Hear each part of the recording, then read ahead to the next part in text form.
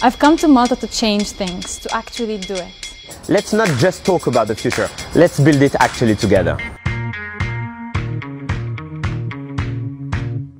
150 young voices, intercultural experts and educators united last April in Malta to launch a call to action for investment in the Mediterranean youth. They had come from various parts of these countries with a shared goal: to create a strong and fruitful dialogue. I would say that we have a lot of concerns, a lot of challenges, and I think we need to work all together to make it a better future for all the generations.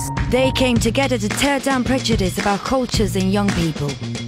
They wanted to partner with policymakers as the new Mediterranean generation. For me, the Mediterranean generation is a group of people who are more similar than different and who've been told otherwise for so long because of different misunderstandings and tension between governments.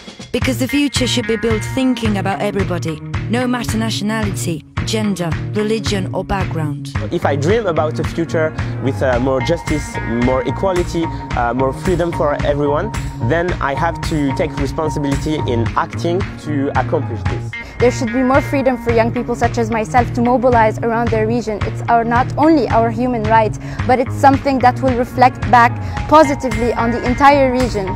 Young voices united to create new views, new paths, to be critical and build new ways of understanding. They worked in many teams to come out with useful policies to present to decision makers.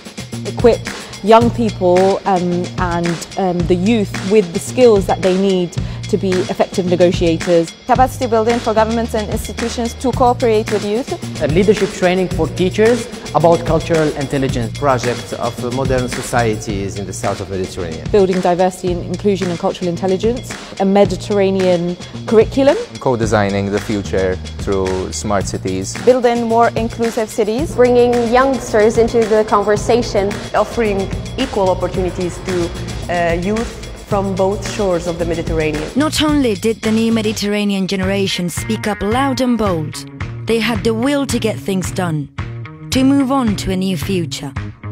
I would ask the policymakers to give us some space and to collaborate with us in an honest way.